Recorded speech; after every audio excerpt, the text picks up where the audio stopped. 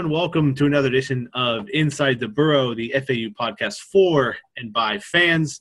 We've been away for a little bit, but we thought with spring football starting back up that we would start up again. So some faces you may remember. There'll be some new faces along the way, but we still have Jack with us. Say hello, Jack.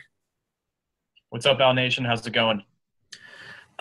So Jack's still with us. He's doing a lot of work for the board with basketball, and he's still hanging around. So now we have one of our newcomers, a guy I've known for a while, and you guys will get to know as time goes on.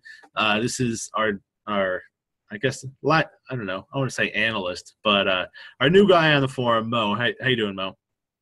Hey guys, how you doing? Thanks for having me. Awesome. So. So probably I'd say over a month ago, we started talking about starting up the show again, really just because there was a lot to talk about, especially with National Signing Day, but our schedules were just really busy and we weren't able to, and we thought we'd take the chance with spring football. This would be a good opportunity to get caught up with everything again. So we'll be putting out episodes I'm not sure, we might do it every week, maybe every 2 weeks. Depending on how our schedule goes, but there'll be a couple episodes throughout the spring, and maybe wrap things up with the spring game in a couple weeks. But so there's certainly a lot to talk about, and we'll dig into it as we get further along in the episodes. But I think first and foremost, the kind of speaking on different perspectives that we have in our fandom and where we are, the news of the Kiffin hire. And kind of what it meant to us. Me personally, for some of you know, some of you don't, but I work for the university, and the Lane Kiffin hire has certainly piqued interest. When I'm either wearing a work shirt or something like that off campus, or if I'm even out of state, maybe doing some work, things like that out of the area. Now people know who FAU is, and hopefully it's going to be for the better and not for the worse moving forward. But I think it's certainly one of the things sitting back as the hire was happening.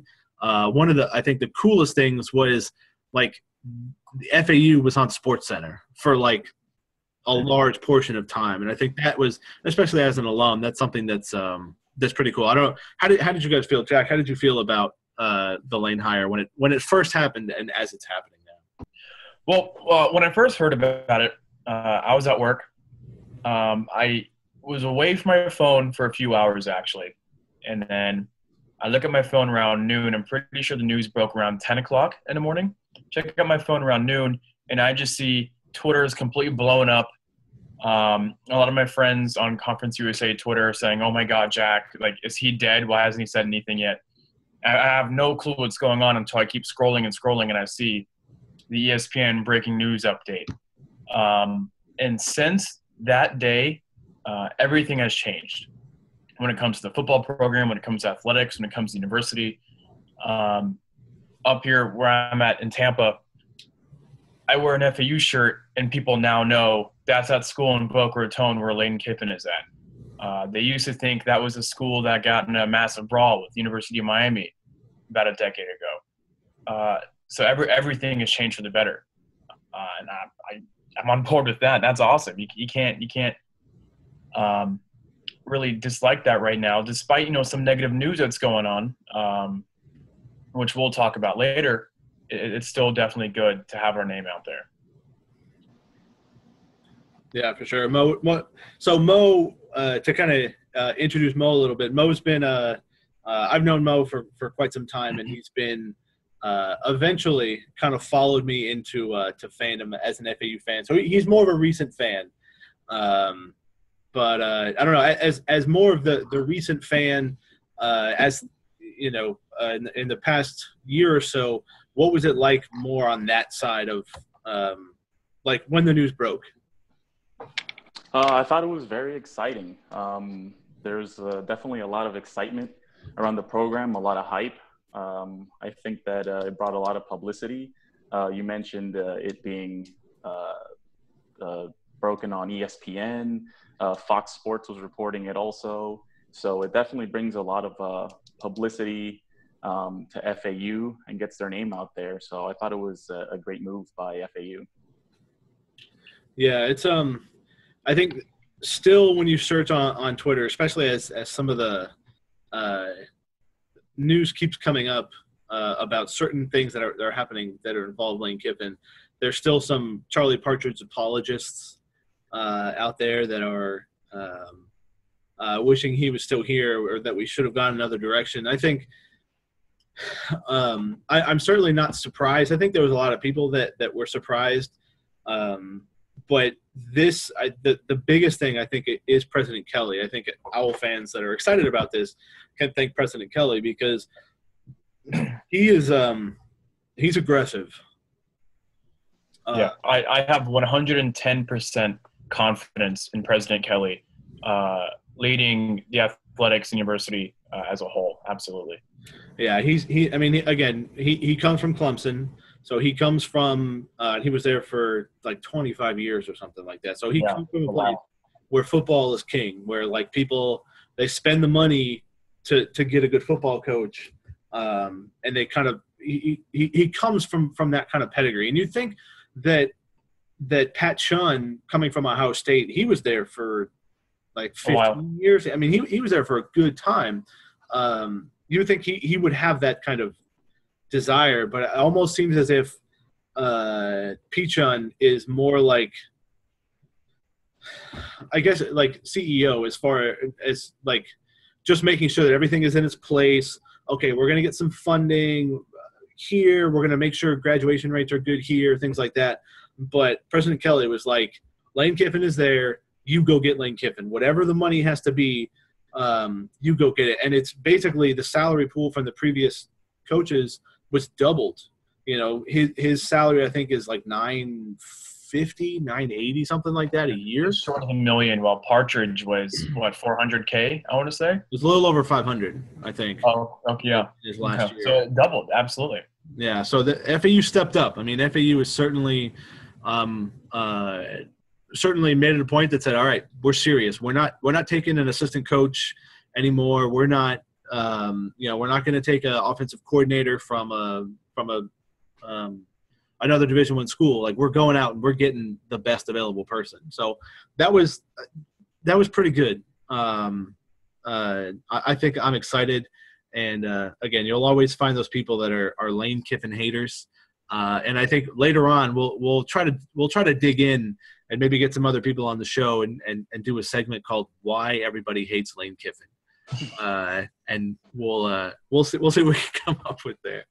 But I guess, kind of moving on after that, and this episode we'll focus more on coaches and introductions and things like that, and we'll dig into spring practice.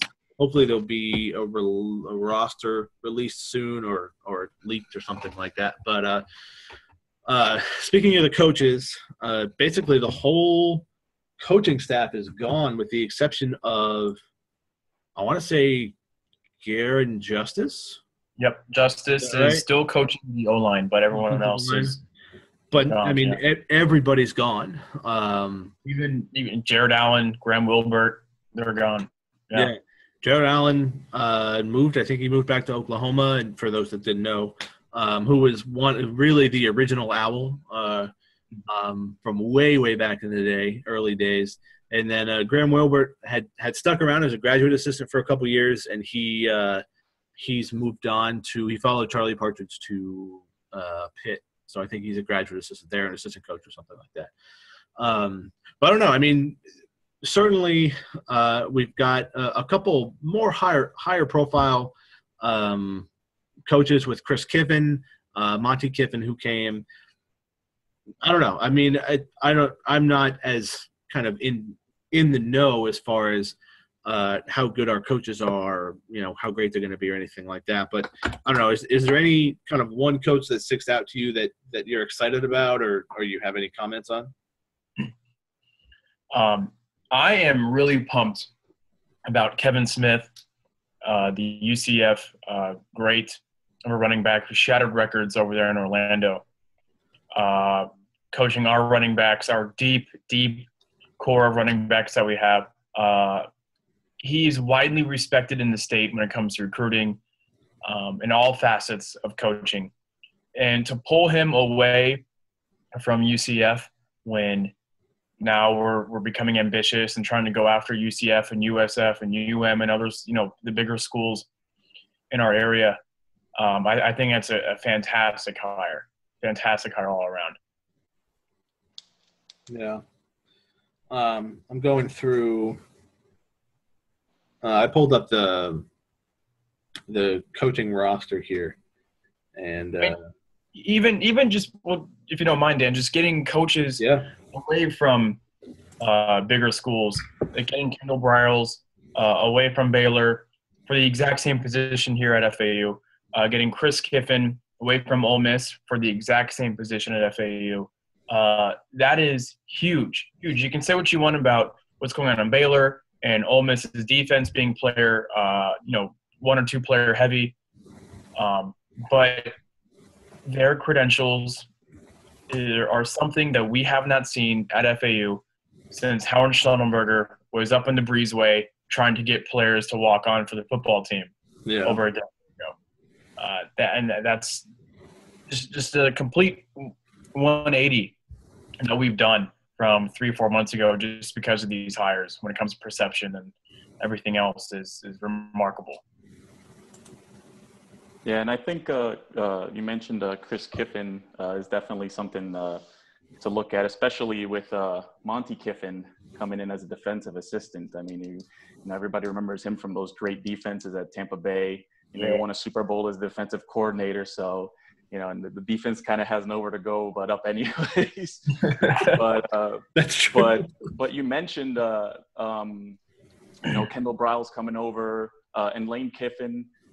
Just upgrading basically at every coaching position is a good thing, and I think a necessary thing also, with USF hiring Charlie Strong, FIU hiring Butch Davis, Miami Mark Dricht, and Jimbo Fisher is up at FSU doing a really good job, and so I think it was necessary. You can't allow the program to fall behind these other programs, because if you do, it could really set 1 year of falling behind could set the program really back 2, 3, 4 years in the recruiting game and everything overall in the football program. Yeah, that's a good point, and I think that's also I'm curious to see if FIU didn't get Butch, what we would have done. I think there would be less pressure to bring in somebody like Lane Kiffin. I mean, we probably would have brought in Butch Davis, which I'm still not the biggest fan of his anyway. He hasn't coached in like 15 years or whatever. But you're right. I mean, I remember reading a stat when somebody pointed out that now every single coach for FBS football in the state of Florida has either won a national championship as a player or as a coach.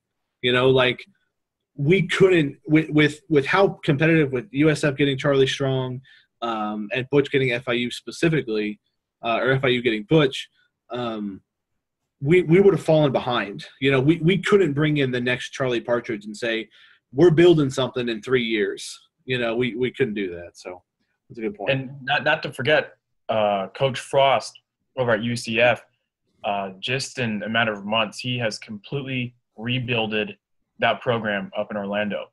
So we're talking about all these other coaches in the state of Florida. It's funny how UF with Malcolm now has probably the most shaky of relationships with their fan base. I want to say the smallest name because Frost is still, not a household name yet. Yeah. But it's interesting how they're falling behind because of the moves of all the other schools south of I-4. Yeah, for sure. So it certainly, it propelled us. And people now, when you say FAU, people are gonna know. And you both mentioned the Kendall Briles hire, which, I mean, I don't know. the president made a comment about this last week, I think, who basically a very kind of lawyerly answer that was like, at the time of his hire, we had nothing to be concerned about. But it's like, I don't know. I've talked to some other people, other fans, and it's like there's a lot of offensive coordinators in the country. You know, I understand kind of being aggressive, but perception is reality. I mean, you're going to hear Briles, you're going to hear that name, and you're going to think of Baylor. And right now, Baylor is there's only negative things coming out of Baylor, which people could probably say the same thing about FAU. But I don't know. I'm hopeful that, I mean, he seems like a nice guy. I've talked to some people there that have met him, said he's the nicest guy. You know, you follow him on Twitter, a great family guy. You just – I don't know. I think I would have preferred we wait like 1 year because he probably wasn't going anywhere. Not many people were calling him. So I don't know. That's kind of my initial thought is it just seems too – it's a risk that we didn't necessarily have to take, not in our first year. You were talking about how President Kelly's being aggressive with Lane Kiffin. He's definitely aggressive with Kendall Briles to the point where it might have been too aggressive with the dumpster fire going on over there in Waco, Texas, because it is a dumpster fire. You got a good point with that. Yeah. I don't know.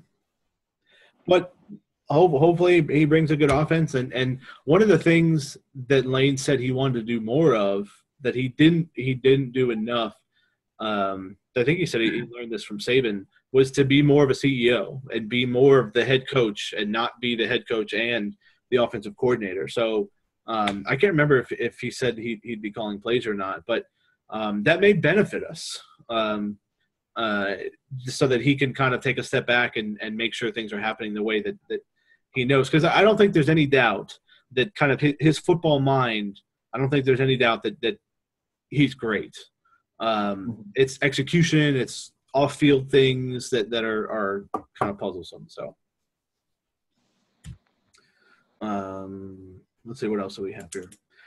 So we'll wrap things up here in a little bit, but there's a couple things that I almost feel like we could also have a segment called "Why is Lane in the News Again?"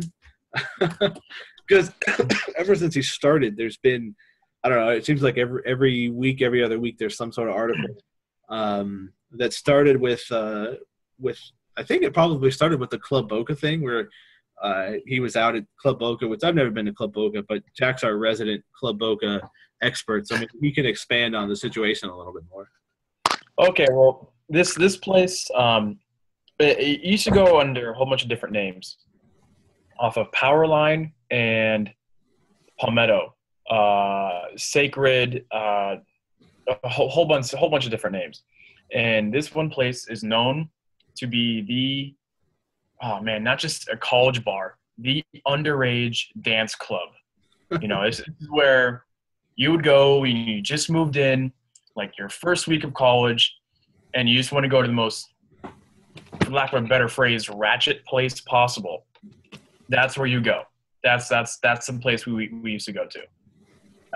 And to see a upperclassman there is like you just found the Loch Ness Monster. To see someone over 30 years old is like you just saw a leprechaun. And then you see Lane Kiffin walking in with, you know, 2 freshman girls on each side.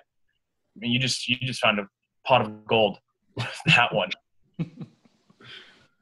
Yeah, I mean, I think that to me it was made a bigger deal than it was. I think he doesn't know what Club Boca is. I don't know. Maybe he was going. There's an Olive Garden right there. Maybe he was going to Olive Garden and said, "Hey, there's an Olive Garden." Yeah. You know, let me go. I hear some dance music. Let me go check out the scene. Yeah. I mean, hey, he's single now. You know, he's a man that makes his own decisions. Yeah.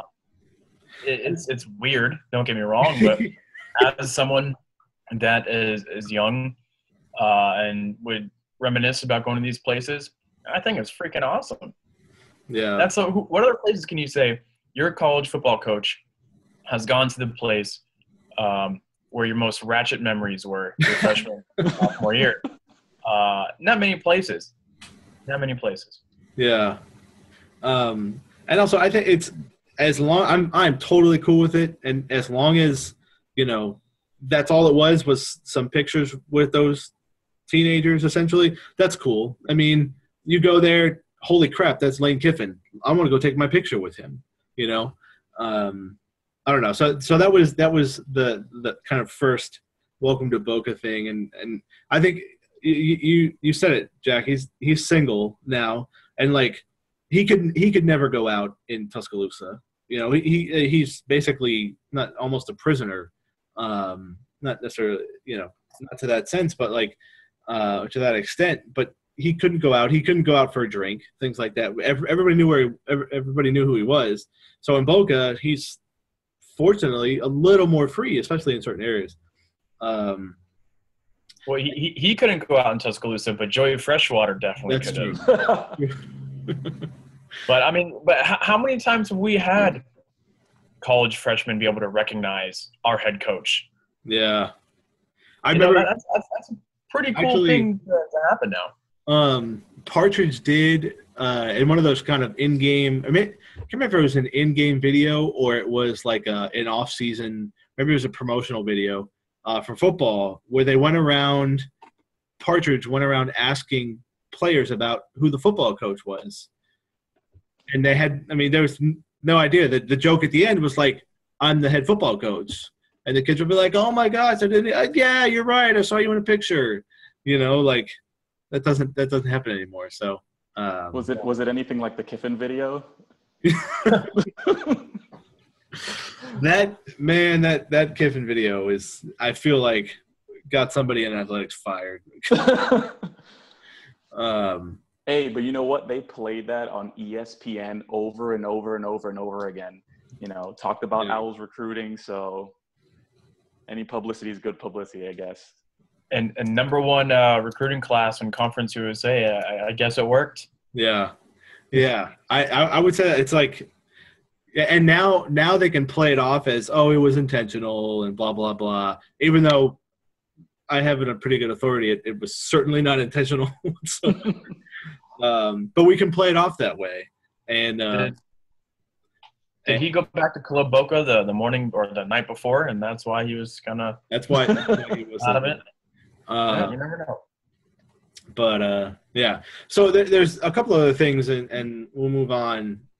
Certainly, if you haven't checked out, I can't remember who did it.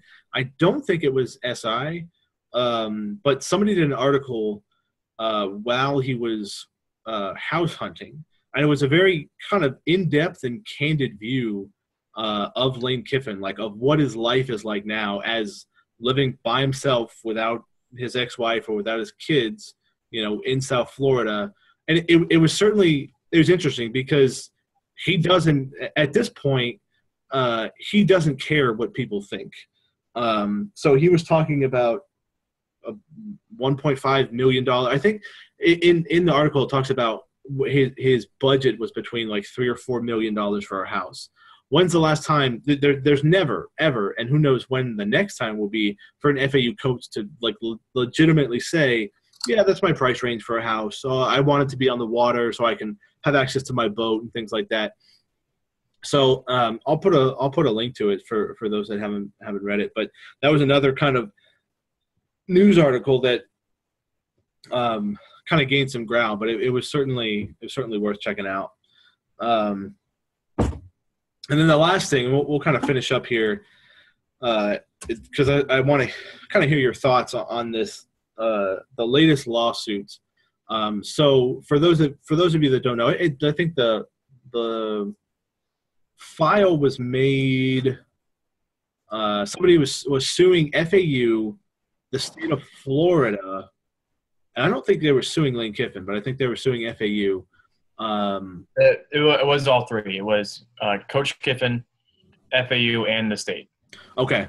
So basically, it was somebody who was going to be the assistant strength and conditioning coach or something like that, and they apparently offered him the position. And the person who was a former Alabama wide receiver who had bounced around in some other coaching places, I think most recently at Appalachian State, said that Lane Kiffin lied to him and said everything was good with the job, and then at the last second, everything fell through, and so he's suing FAU for all this money, suing the state of Florida, and basically, and again, I'll link to the video in the show notes, so you guys can check, or link to the article, or two articles that were done, but basically, what I think kind of happened is the guy, everything went through, and I think kind of both parties are at fault for this. Everything went through, but the background check didn't clear. And so this person who was going to be hired kind of up and left, apparently was moving his family. His wife quit his job. They were starting the process to come down to South Florida, and then all of a sudden they say, you can't start. I don't know. This seems kind of another thing where people are just going to talk down about it. Oh, there's Lane Kiffin doing shady things again. And when in fact, I would bet that he did absolutely nothing different than what any other coach offering an assistant coach, assistant strength and conditioning coach would do. Especially just a few days before National Signing Day. Yeah, I mean, and that was another part that I'm sorry, I can't remember his name, but he basically said that Coach Kiffin lied to him and used him to get a couple recruits, which I don't know.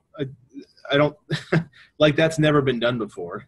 I mean, look at Corey Bell going to USF, and the former FAU assistant coach went to USF for basically a month for National Signing Day, and then he's at UF now, I think. Yep, he's now at UF.